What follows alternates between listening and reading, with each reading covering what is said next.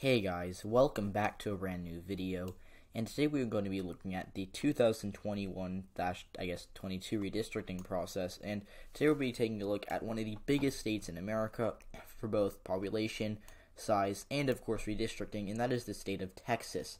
Texas is absolutely massive, and I did spend quite a long time making these maps. Luckily for me, the precinct sizes in the precincts in Texas are pretty big, so it's not like California where you have a ridiculous amount of small precincts. Texas, the precincts are pretty big, but it still is a big state, and these maps took a while. So before I get started, please do leave a like. I did make two crazy maps in this video, one fair map. So please do leave a like if you like what you see here, and subscribe to the channel if you are not already. We just hit 5K. Let's try to get to 6K as soon as we can, or even 5.5K. That would be a cool milestone. Also, do follow me on Twitter. I'm at UEP_YouTube on both Twitter and Instagram. I mostly post maps, redistricting maps, and if you do follow me on Instagram, you'll get an advanced look at the maps I post. So sometimes I'll post a map on Instagram, then a week later it'll be featured on my channel or something. So yeah, and then on Twitter, I tweet more than once a day to see my latest political takes, and I guess me going a bit more mask off. You are more than welcome to follow me on Twitter. I would highly appreciate it if you did that, and if you do, I will follow you back. Just let me know, and that would be cool. Trying to hit 1,000 on Twitter. I'm getting decently close. Instagram, I started really posting last month, so I'm trying to hit it hard on Instagram. But we're going to get started with this video. So Texas is a state that the Republican Party has complete control of. They can really do whatever they want here as long as it follows the Voting Rights Act. So they do have to have a good amount of majority Hispanic districts. They also have to have, I believe, at least 2 majority black districts, and a couple or more, just majority minority districts. Now, that being said, the GOP does have a bit to work with in Texas, and they are expected to gain at least 2 seats, potentially up to 5. I'd say right now, I think the GOP is going to net 3 seats in redistricting in Texas, although it could be more if they win a couple more seats that are competitive, that maybe be Democratic leaning in 2022.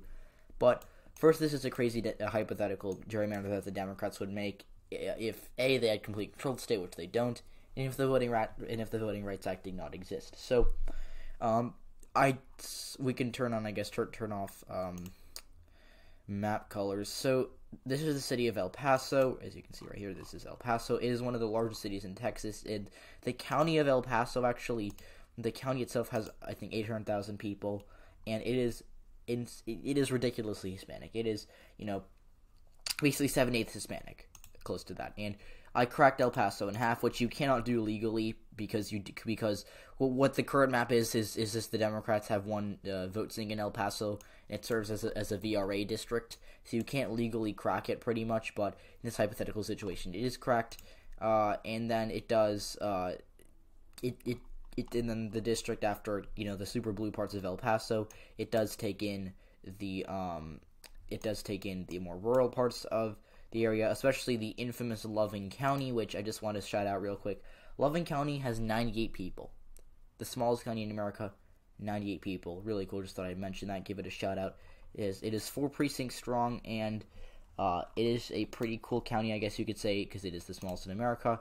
Then it takes in the super Republican city of Odessa, I guess I should say, which I always, I managed to remember this because that's also a city in Ukraine, but I would be totally forgetting that if it was not in Ukraine. And then we have the other half of El Paso that's cracked, just kind of goes across. There are some rural Hispanic areas down here that are pretty blue. Then just some rural areas up here, up to San Angelo, which I hadn't really heard of before I made this video or before I made these maps with Texas, but it seems like a decently red city.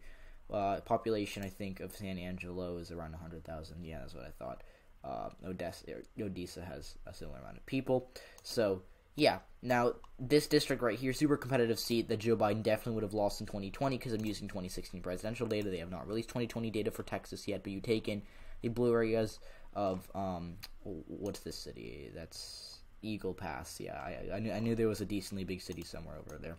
Then you go kind of up to Laredo, which is the largest city in this district, is the main reason for its Democratic lean. And other than that, it's pretty red and pretty rural. So that's Laredo really makes it a Democratic district. Then you have some snake districts that kind of split McAllen, which is a pretty large city down here. McAllen, the city of McAllen, as you can see here, has 141,000 people. But the county that it is in, Hidalgo County, is basically big enough to house a whole congressional district. So it's a really big county, and it's a super democratic. So that I was able to crack into essentially 3 districts, as you can see, to make these more democratic. Corpus Christi is a more Republican city. They have there are some blue parts where the suburbs and extras are super red, so you do have that going. But you are able to essentially crack these areas into 3 democratic districts. Then you have just some kind of suburban seats that you can make in San Antonio. This suburban seat would be Clinton would have won it by I think 2 in 2016. Biden definitely would have won it by more. Same with this seat over here. And you just kind of crack San Antonio into 2 or 3 districts. Like, as you can see, the city itself cracked into these districts that kind of go up. This district right here is really ugly. It cracks San Antonio, then it goes all the way up to these rural areas that make it much more Republican. So, yeah, then you have this seat over here, which just kind of takes the San Antonio suburbs, then goes up and grabs some Houston suburbs. So it's kind of you have the blue suburbs of San Antonio, then you grab some red rural areas up here, grab the Austin suburbs, and then just you get some more red areas. So it's a Democratic-leaning seat. Then the most Democratic seat in this area is a likely Democrat seat, I think Clinton plus 13 or 14, that grabs a big chunk of Austin, then just goes up to some more rural Republican areas, grabs a couple of Democratic precincts in the Temple area. And yeah, then you have Waco, which is in this district. It would actually, I did kind of waste a bit of Waco. I think I could have done a better job with that because you do have a lot of Democratic precincts in Waco that you could have grabbed. But I made this map a while ago, so I'm not entirely sure what I could do now. But you have a red district here. Houston I did last. There actually are. You actually could draw a better map. This map looks ridiculous, but you could draw probably 2 more Democratic seats because I forgot to crack Houston and it just kind of wasted it. I kind of made it 1 suburban seat, and then I made like some safe seats in Houston that I think I could have done better on, but whatever. Still a pretty crazy map. Then you have the seat that goes on, grabs a lot of the Houston Democratic areas down here that are majority black, then goes across the coast and grabs the Democratic precincts in, I forgot the name of the county, I'm going to cheat, Jefferson County. That is the more competitive county in South Texas, of course. So yeah, then you have the Dallas-Fort Worth area where you have suburbs shifting to the left, like this Fort Worth in this district right here. That would be keeping it narrowly blue and trending to the left. So these seats over here would be trending blue anyways, even though they're super competitive and could hypothetically slip. Then you have a Plano-based district here. Plano's another city that's trending blue recently. Even in a pretty bad election for Democrats back on May 1st, where Republicans did better than expected in a suburban Dallas seat for Congress. This city of Plano did actually elect a Democratic city council and a Democratic mayor, I believe. So yeah, then you have this just that stretches across, grabs the Dallas blue areas, then just stretches across to these more Republican areas in the east. So that's the crazy map of Texas for the Democrats. It's not legal. The population deviation is kind of bad. There's a district that has 10,000 too many people, and then you have kind of this seat over here that has 8,000 too few people. So it's a cool map to look at, but it would never ever pass. And if it does pass, I will film myself Fortnite dancing on the Golden Gate Bridge. We'll put it that way. Alright, so we are now going to look at a crazy map that is also not going to pass not because the Republicans don't want to pass this map. I mean, they definitely wish that they could because they do have control of the state. But it is not legal, it does not have enough majority-minority districts, and thus would not even be considered.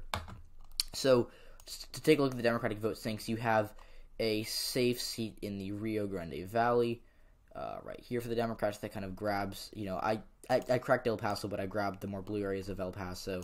Went down here precinct by precinct, grabbed these super blue areas over here in this area, and then I went down to the I believe the Eagle Pass area, if I recall correctly.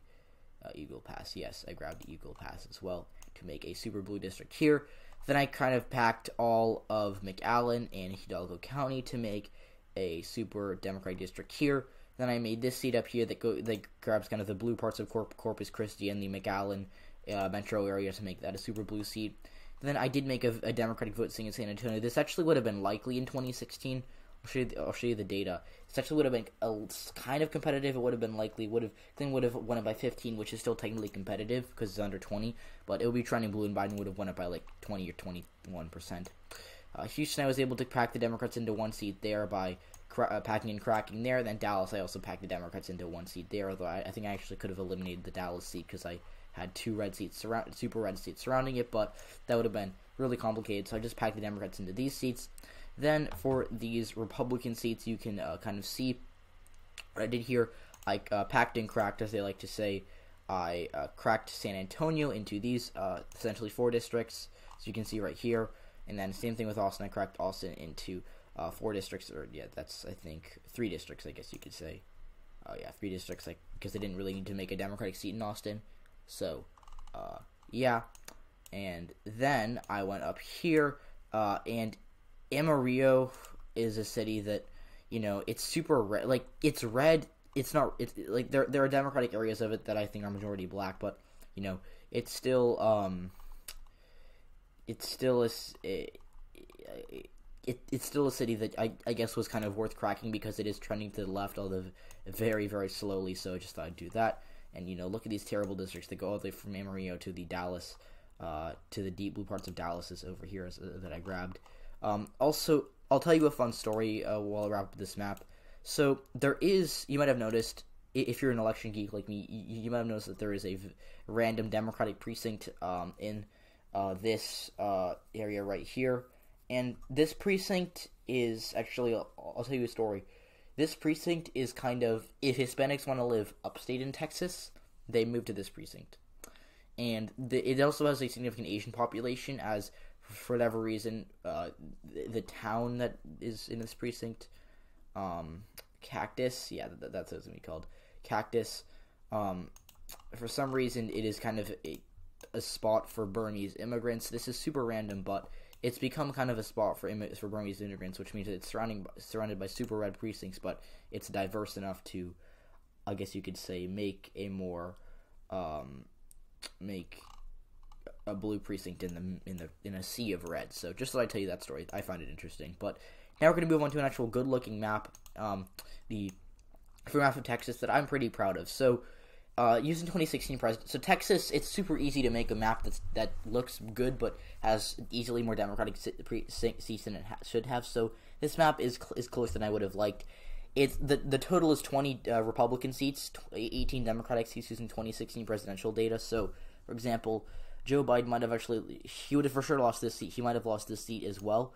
So that would give the GOP 2 more seats. But on the other hand, I think Biden probably would have carried these 2 Fort Worth seats and Arlington seats anyways, because he did so well in the Dallas suburbs. He might have potentially carried this seat. Probably not, though.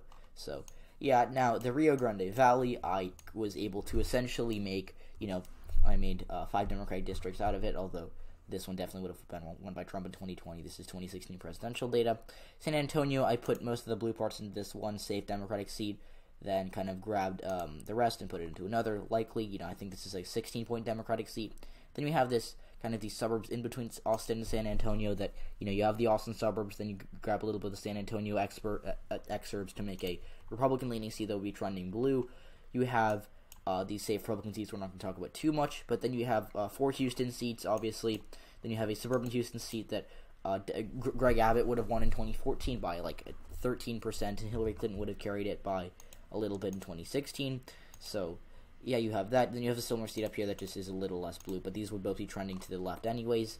And then you have a likely Republican seat that would be trending red, because this area is trending red by grabbing the blue parts of Jefferson County and some Houston suburbs, but the coast is pretty red anyways, so likely Republican seat.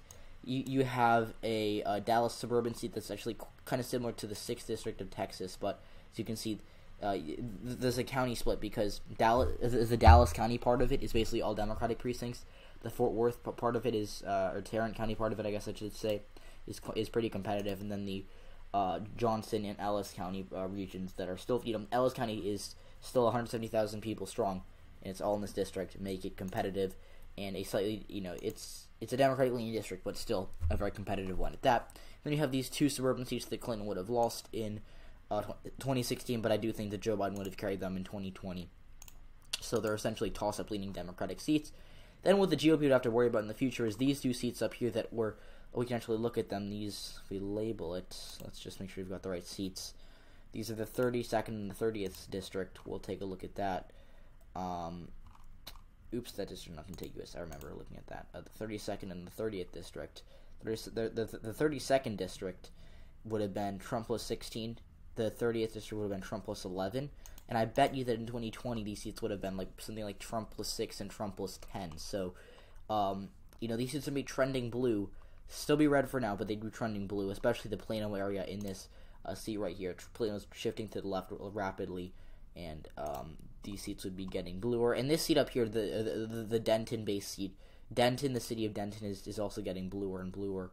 As you can see, the white voters in Texas are becoming a little more, in the suburbs, are becoming more friendly to Democrats, and Denton, the city, again, trending blue. So this seat would, I think, become likely by 2024 or something. So the Dallas area, a region of concern for Republicans. But overall, I think this is a pretty good map. I think it looks good. It looks much better than the current map, because Texas is among the most gerrymandered states in the country. So, yeah. Now, I guess that'll be it for this video, guys. If you enjoyed it, please do leave a like. Comment down below what you think of this map. I don't live in Texas, so I might have made some minor mistakes with communities of interest, for example. But I hope you enjoyed this video, and I'll see you all in the next one.